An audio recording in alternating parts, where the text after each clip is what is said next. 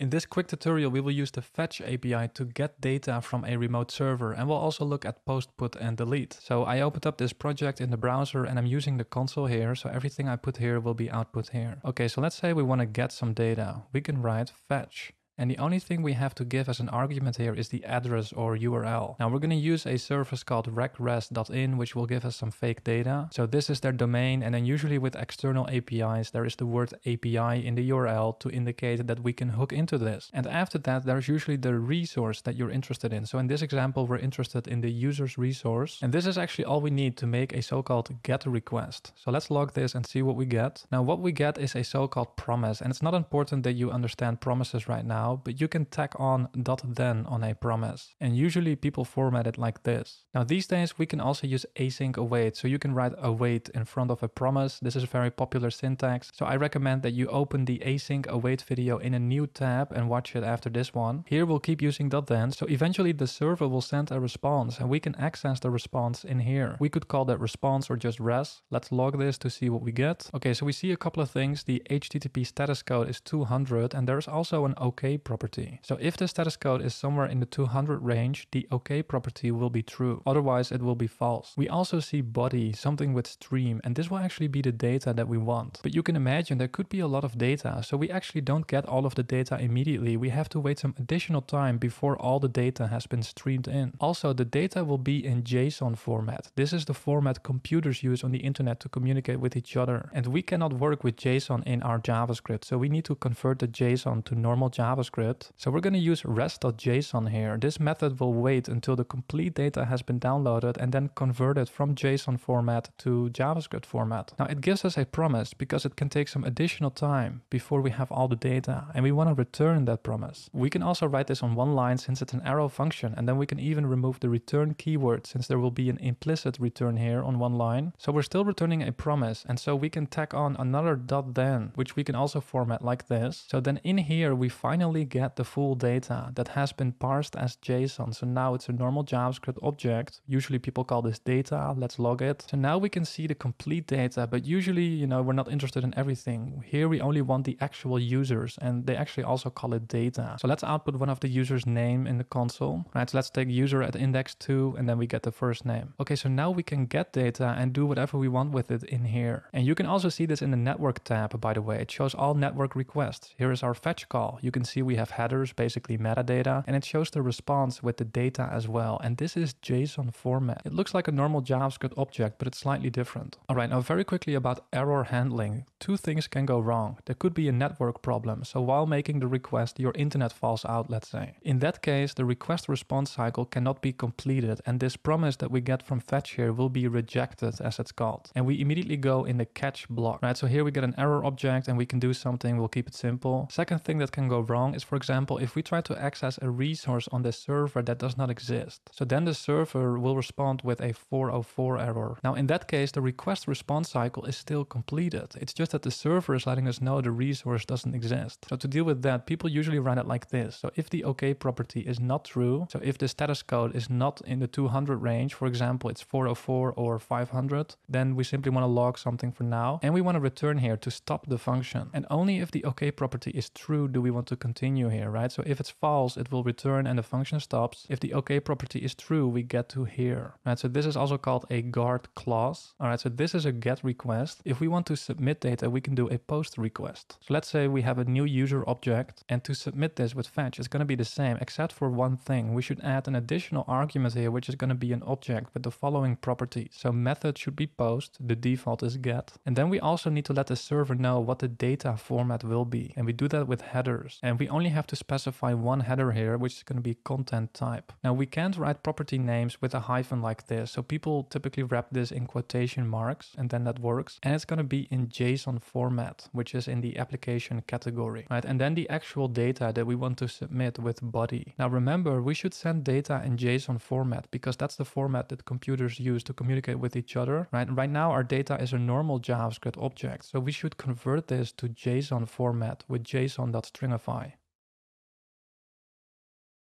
Okay, so then for put and delete, it's almost the same. You can pause the video if you want to study them, and also check out my JavaScript course. Thanks for watching, hope it was helpful. So I recommend that you continue with the async await video.